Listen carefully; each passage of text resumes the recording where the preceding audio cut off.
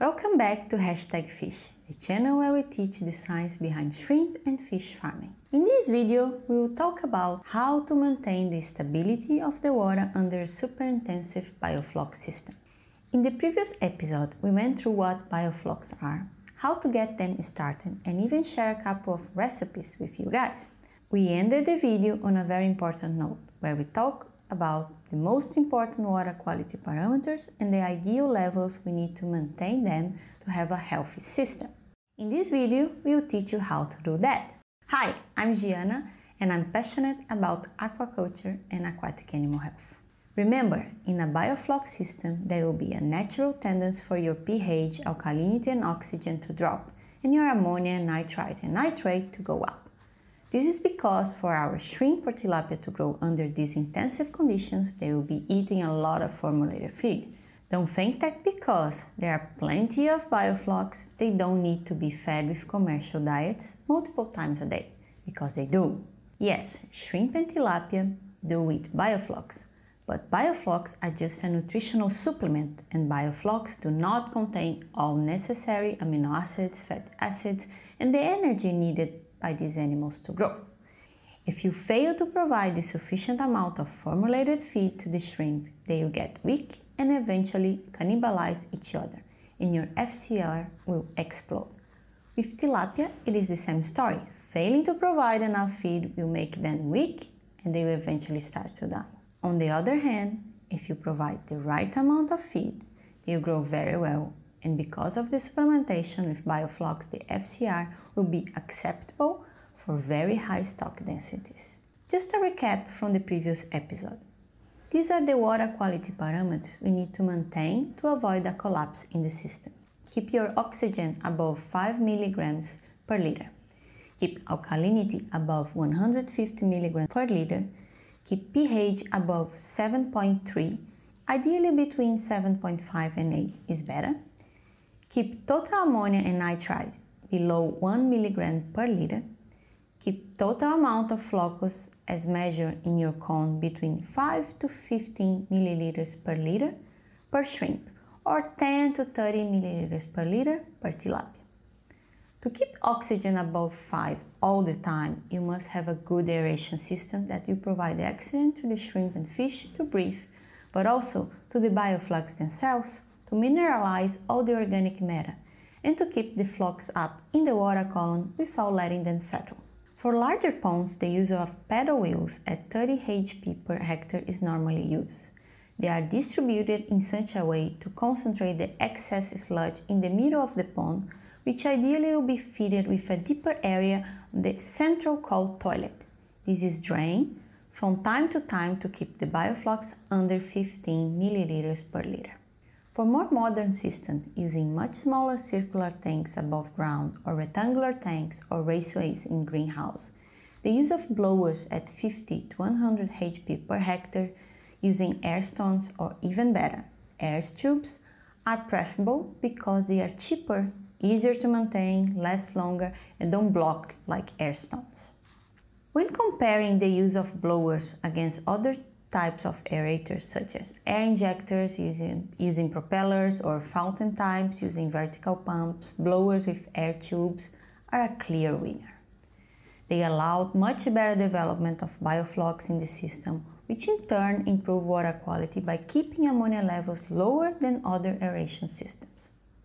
Now, in terms of ammonia, which will be generated by the consumption of formulated feeds by animals, we correct it by adding carbon, preferable molasses. You may ask, can I use rice bran instead of molasses? Yes, you can, but there are some drawbacks. Molasses is about 50% carbon in the form of simple sugar that is readily available for the bacteria. The carbon in rice bran is starchier and has other stuff like fiber that will generate more sludge in the system.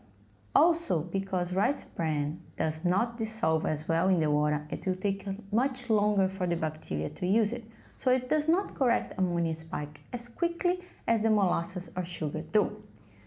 You can see what I'm talking about clear here in this experiment, using different ratios of molasses to rice bran.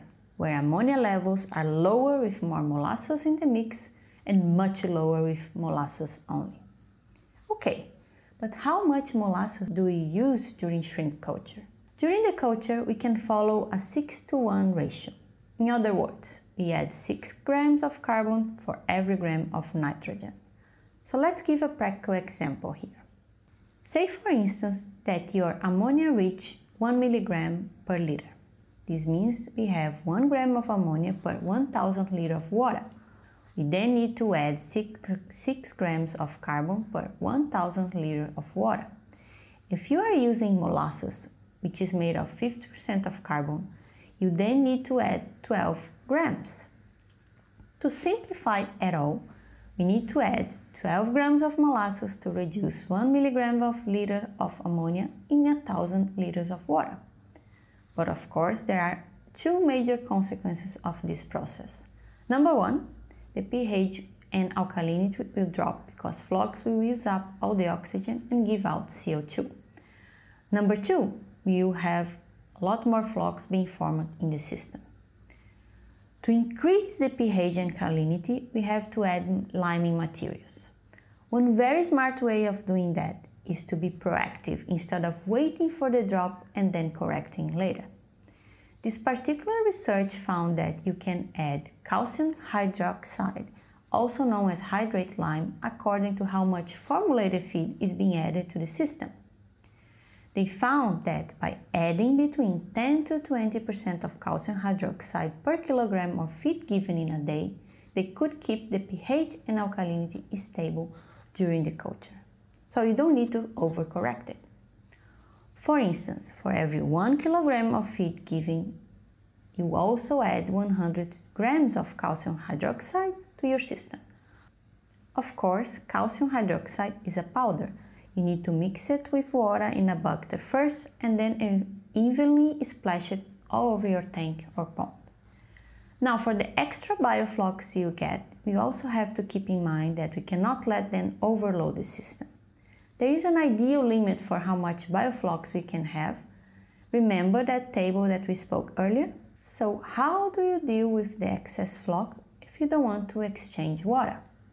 Again, there's a smart and simple way to deal with that, which is by having 1 or more clarifier tanks next to your pond or culture tanks, where the excess bioflocs will settle.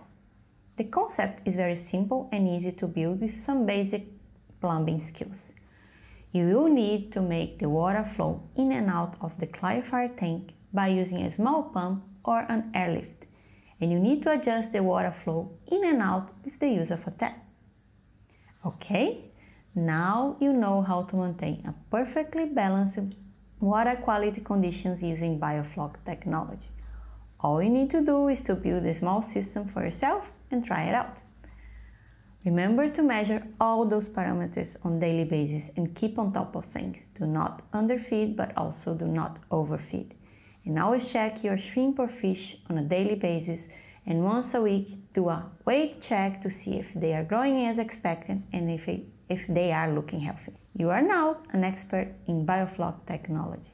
Please let us know in the comments how your system is doing and if you found value in this content and if you would like us to make more videos like this. Please give us a like and subscribe to #fish. Thank you for watching and see you next time.